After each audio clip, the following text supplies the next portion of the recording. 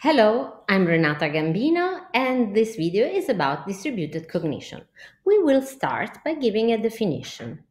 What is distributed cognition? It is a research branch which is focused on the human brain and on the relationship between what is in the mind and the relation which the mind has with the world in which it is in. This brings us to a further concept, which is that of a holistic system. A mental content seen as a holistic cognitive system is all considered as non-reducible to individual cognition.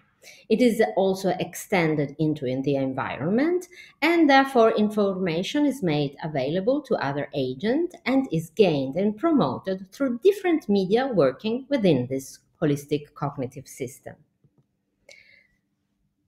Distributed cognition is considered as embodied, embedded, extended, and inactive.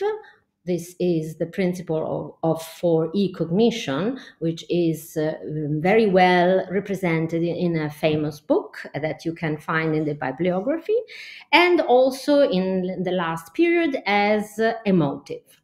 Let's see what these terms mean. Embodied regards the unity of body and mind. Embedded means that the mind is to be considered in the relationship with the environment. Inactive, it means that the mind is also related to the body and to its quality of action. And extended considers all the elements which are biological or mechanical, which we use to interact with the environment. And emotive is the branch which studies how much emotion is important in the interaction with the environment. So let's see in deep what embodied means. Cognition cannot fully be described in terms of abstract mental processes because it is rooted in the body. Must be involved as a mind in the body, and this means as a living system made of brain and body.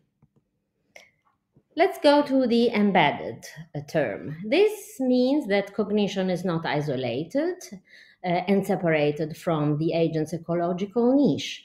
Instead, it displays layers of co-determination with the physical, social, and cultural aspects of the world. Extended means that cognition is often offloaded into biological beings and not biological devices to serve a variety of functions that would be impossible or too difficult to be achieved by only relying on the agent's own mental processes. Let's see, for instance, we use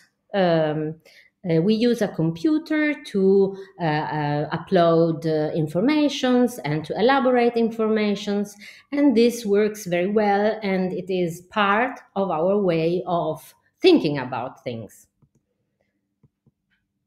Cognition is also intended as inactive, because it is conceived as a set of meaningful relationships determined by an adaptive two-way exchange between the biological features and the living being and the environment. So our way of being able to move in the world determines the way we represent the world around us.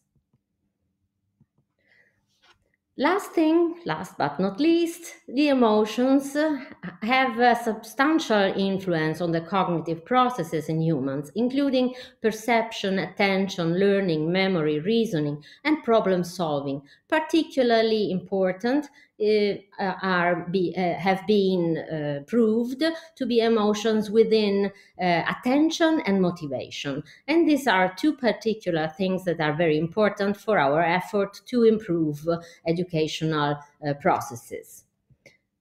So, in this sense, we have a brief consideration about cognition, and these elements have to be considered when thinking about collaboration within a learning process.